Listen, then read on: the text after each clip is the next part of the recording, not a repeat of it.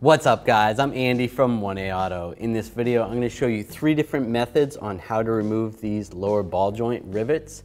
If you need parts for your vehicle, click the link in the description and head over to 1aauto.com. This ball joint is riveted in, it's never been replaced before, so I'm going to show you 3 different methods on how to remove those rivets. The first one, I'm going to drill it out with an 8mm drill using a drill, electric drill. You could also use an air drill. Make sure you wear your safety glasses and ear protection. I'm going to start right in the middle. If the rivet itself doesn't have a little area where it's indented, then you might want to use a center punch and punch it so you get a good starting spot.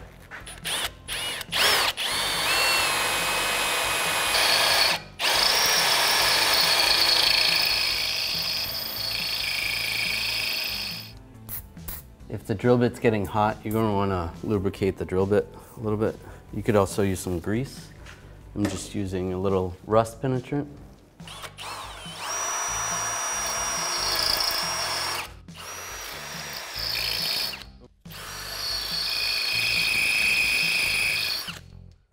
So at this point, it made it about halfway through.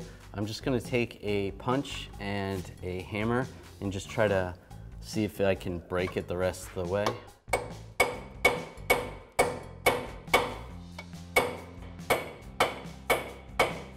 All right, so it seems like I have to drill some more.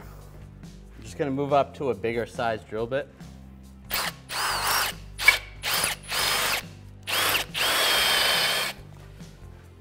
Keeping the drill bit cool.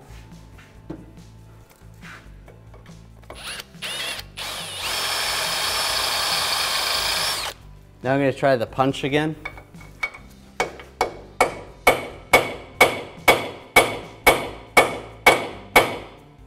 I'm going to go up another drill bit size.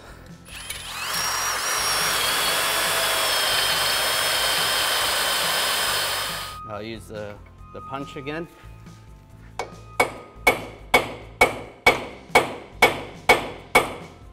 Now I'm going to go up a size again.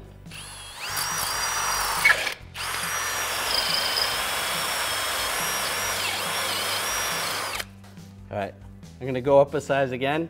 I'm just trying to be able to drill this head off. Just once that head comes off, then I'll be able to get that one out.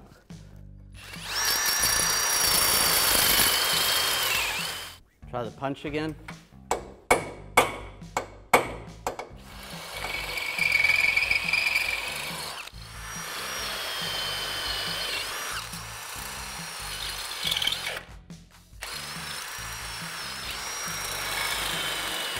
There we go, finally. All right, we finally got it out.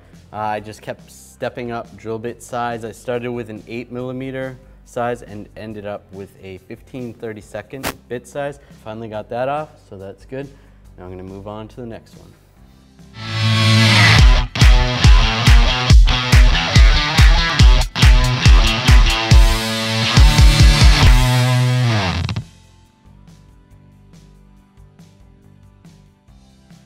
For the next one, I'm gonna use a cutting wheel and cut it off. Now you wanna be careful of not to get too close to the lower control arm. We can scuff it up a little bit, but you don't wanna dig into it too deeply. So that's how I'm gonna take this one off. Use my ear protection and safety glasses.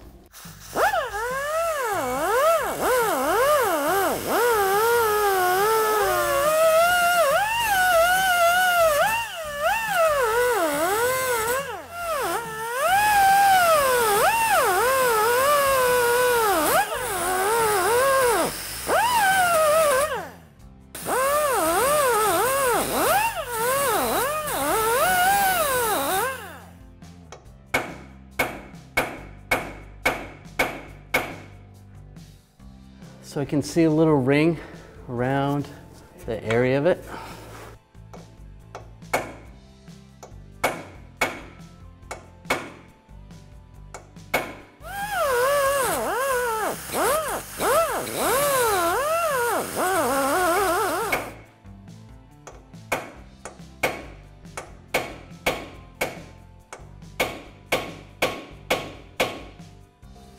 There we go.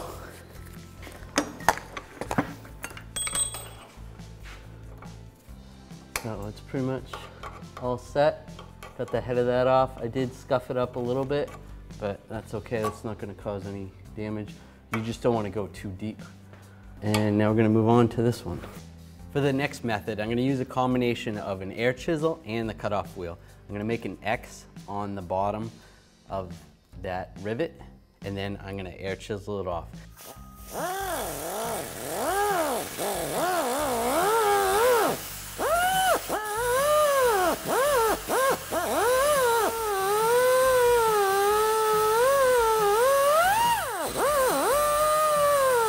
I'm going to use the air chisel.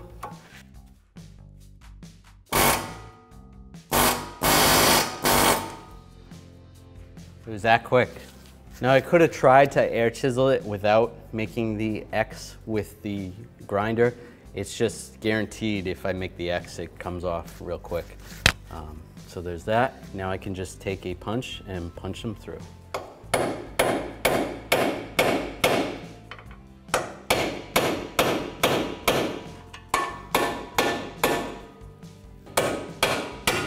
There we go. Just watch your fingers when you're doing this. It's all loose. Now I can grab the control arm. This may be difficult. You might need to use a pry bar. Just pry right here. Slide that out. You can take a hammer and just tap on the ball joint. Pry this out. Just watch your fingers. And it comes right out. So there's 3 different methods on how to take these rivets out for the lower ball joint. I personally like the last method the best. I feel like the drilling method takes way too long. The grinding method, it works, but it still takes a long time. The air chisel is my favorite method. So hope this video helped you out. Thanks for watching. Visit 1aauto.com, your place for DIY auto repairs, for great parts, great service, and more content.